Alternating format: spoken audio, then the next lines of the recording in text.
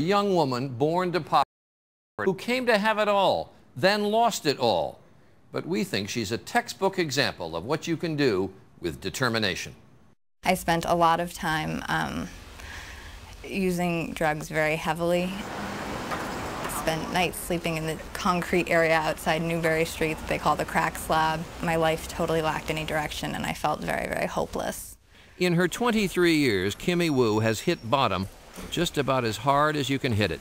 She grew up poor, but was lucky enough to get a scholarship to one of America's most prestigious boarding schools.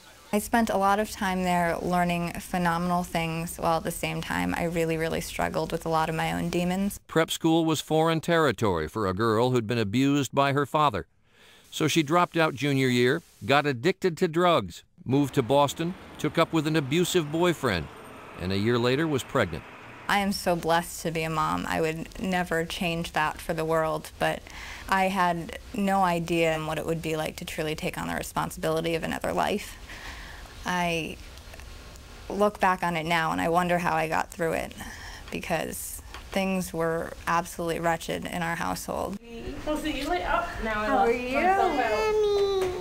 I so desperately wanted to go back to school as soon as I had my daughter. I knew that education was going to be my only path out of poverty and out of this life that I was living.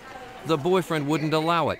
When he was sent to jail for abusing Kimmy and her daughter, they were broke, on welfare, eating at soup kitchens.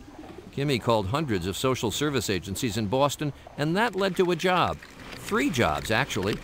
But more important, a scholarship to go back to school.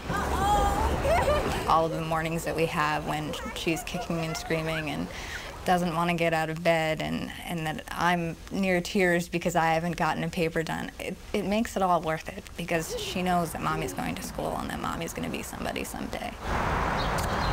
Last month, Kimmy graduated from community college with a 4.0.